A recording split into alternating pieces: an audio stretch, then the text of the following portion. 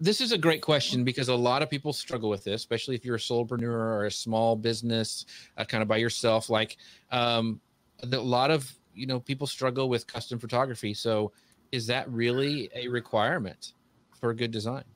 Yeah, that's a really good question, and I kind of sat with this too when I saw it on the agenda. You're welcome, Lisa. Pat on the back. Yeah. Anyway, I don't really want to write an official rule around it because, again, I feel like when we box ourselves in too much creatively, then we can actually sacrifice the overall design or our overall approach to design. But I will tell you that I've seen both custom photography and stock photos work well, but given the chance, I will always choose custom photography if I have the availability to use it. And for 3 different reasons. I have 3 reasons. Do you want them?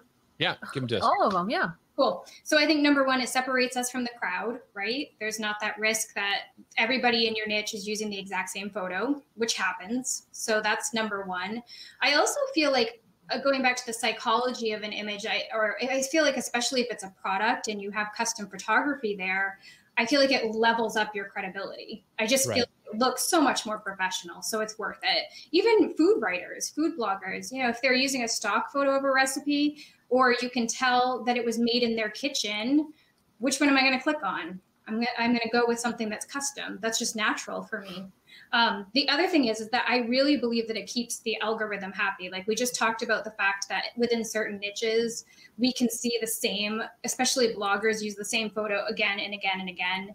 And if we're getting tired of it and we don't feel like it looks fresh, I often ask myself, does the algorithm view it as fresh anymore?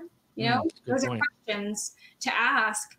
So you avoid that with custom photography. And then the last piece is that I really feel that the best pins I have ever seen in my life started at the photo shoot level because it gives you more creative freedom when you go to edit. Like, let's say you want this minimalist approach. Well, when you're shooting, you're going to back it up and shoot with more white space, right? But if you're not doing that, and if you don't have that luxury later on, well, then now you're forced into using text overlays. So I feel like it gives so much more creative freedom, and it's awesome if you have it, but I would not say that they're going to fail if you don't have it.